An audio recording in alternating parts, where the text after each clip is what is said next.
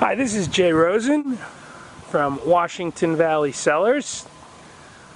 I'd like to take you through the latest project that we're working on here in Short Hills, New Jersey. This is a small, modest home, probably about 70 years old, and we are putting a wine cellar underneath this section of the home.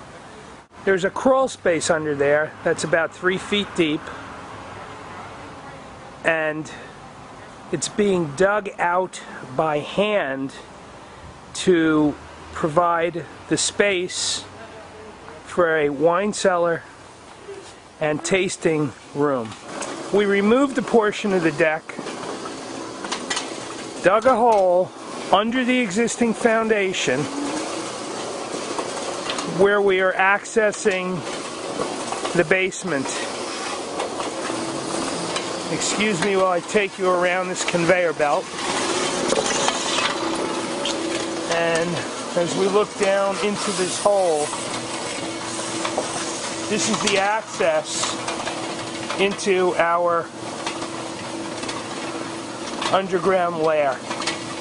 Let me take you now inside of our true cave.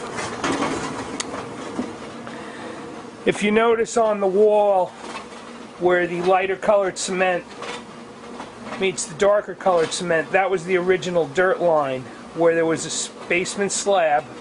We've broken up the slab, and all this has been dug out by hand to the level of the new floor. The area that we're standing in now will become the new wine cellar, and we're going to build a wall underneath this beam that you're looking at, which will separate the wine cellar from the tasting room. I'm now walking towards the tasting room area. What you're looking at is the slab that comprised the floor of the crawl space. You can see the dirt that's been dug out. You can see the floor, and